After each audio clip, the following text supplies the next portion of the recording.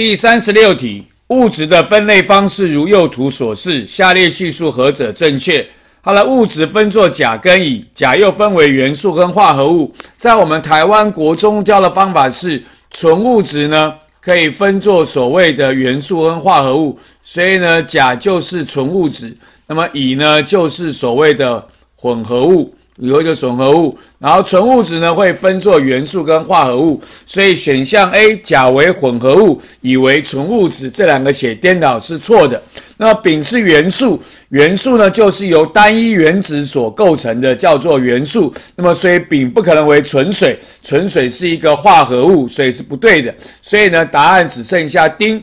丁可能为二氧化碳，二氧化碳是个化合物，所以它可能是丁。所以呢，第36题呢，我们答案需要选的是猪，丁可能为二氧化碳。